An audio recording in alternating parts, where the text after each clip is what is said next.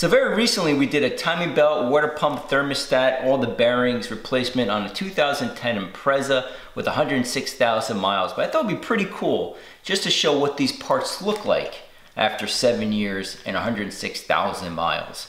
So let me come in for a close-up. We'll go over the timing belt, the bearings, the water pump, all that good stuff, and see have they really lasted very well under these circumstances. Now Subaru recommends for that vehicle to replace the belt every 105,000 miles. So it was 1,000 miles over the limit, but how well did everything hold up? Let's find out.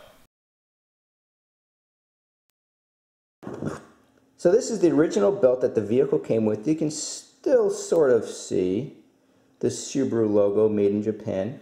And overall, this belt has held up very well.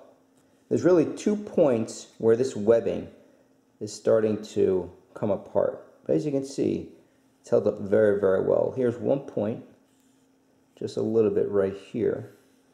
And these belts are expensive if you compare them to other manufacturers. Meaning, when I say expensive, $70, to me that's not expensive for a belt, to be quite honest, because it's just such an important job that it needs to do.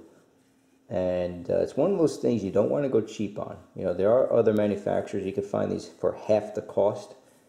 I wouldn't mess around with that. You know, be safe, go with the Subaru unit. And here's the other one, right here. Now, Gates does make a kit. It's actually very well priced, that kit. I'll talk more about that in a moment. But as you can see, just those 2 points is really where it's starting to come apart. So still pretty darn good. Let's take a look at the bearings. That's where you see a couple things. Let me grab them. So now let's talk about the bearings. Again, you don't want to go cheap on bearings, and I'll show you why it's important to replace the bearings when you do the timing belt. Now, one thing to note, if you're thinking about doing this job, if you buy these bearings from Subaru, they will be twice as much as opposed to you buying directly from the manufacturer. In other words, if you go on Amazon, for example, and you look up the part number for your vehicle and you purchase an NSK bearing, it will be half as much as if you purchase it from Subaru. And Subaru, this is what they use. At least I could tell you for sure on a lot of older cars. The newer ones, I couldn't tell you if they're Subaru listed on the bearing. But on these older cars, again, this is a 2010 Koyo. So you don't see Subaru on the bearing, it's Koyo. But again, if you buy this from Subaru, it's going to be twice as much, okay? So save a little bit of money there in that sense. Now, the other reason why you want to replace these is these can start to wear out. There's no free play here on this bearing. You can hear it's starting to wear down. When a bearing is brand new, it's butter smooth. You won't hear anything.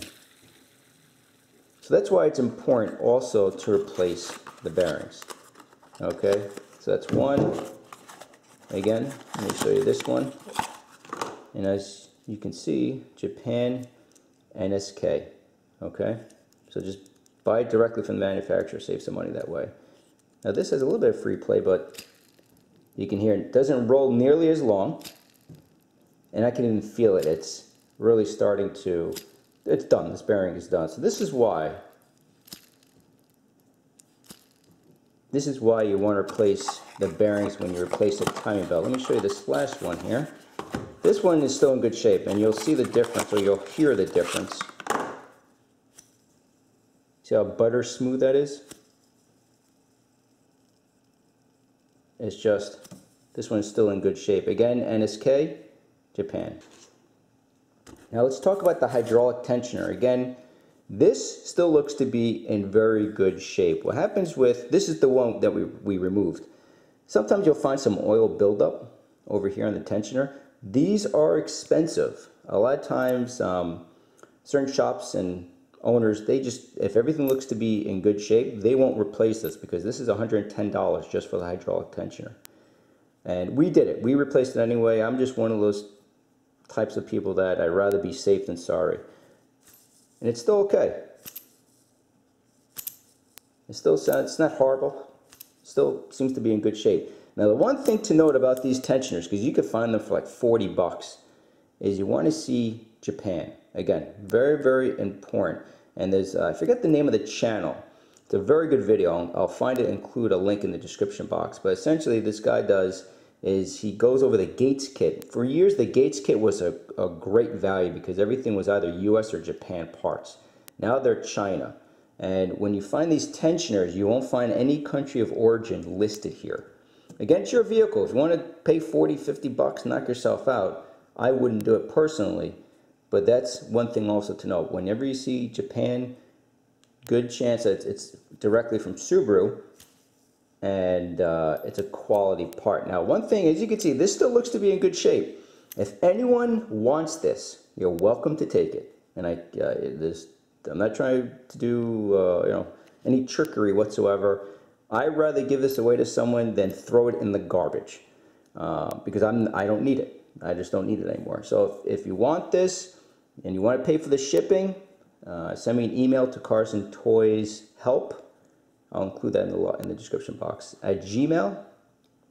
Give me your address or wherever you want me to ship it to, and I'll calculate the shipping for priority mail. I'll ship this out priority so at least I can track it and make sure that it's delivered. And you're welcome to take it. I'll probably keep these parts for maybe a month. I mean, the belt I'm going to chuck, the bearings I'm going to get rid of. But if anyone wants that tensioner, you're welcome to have it. Oh, here's the part number, by the way. And this is the original water pump. The gasket still seems to be in good shape. These are really good gaskets, by the way. It's not paper. It seems like a copper gasket, but still in good shape. Let me show you the water pump. The water pump I think I'm going to keep just in case around. Again, I replaced it, in this case, with NPW, Nissan pump. NPW makes a lot of water pumps for a lot of different manufacturers. But as you can see, Subaru water pumps are known to last a very, very long time. Again, it's one of those things since I'm doing the job with the time belt, I might as well replace the water pump. That's the way I feel about it. But everything feels great on the bearing. There's no noise. To be quite honest, I could have just kept this in there. But again, I'd rather be safe than sorry. But this is still in very, very good shape. And this is the factory. Let me get this out. Factory thermostat.